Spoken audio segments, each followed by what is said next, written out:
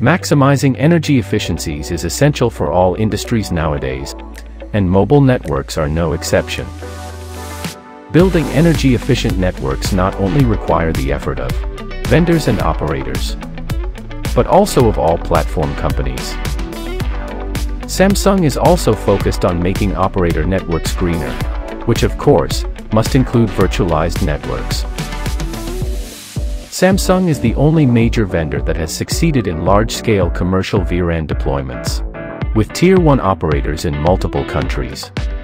Now, Samsung is bringing next-level capabilities to its vRAN, to not only improve performance, but also increase power savings during operation.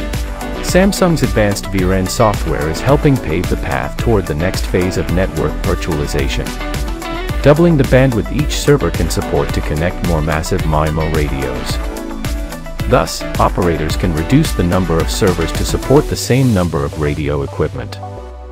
Samsung also supports various features to improve the energy efficiency of VDUs.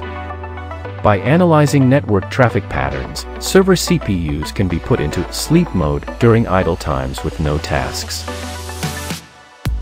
And CPU cores can be assigned proportionally to match the number of active cells, to reduce power consumption during low data traffic. Going further, Samsung's Energy Saving Manager monitors and orchestrates multiple energy-saving features in one platform.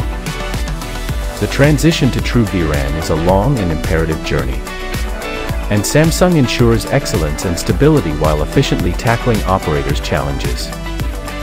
For your green network,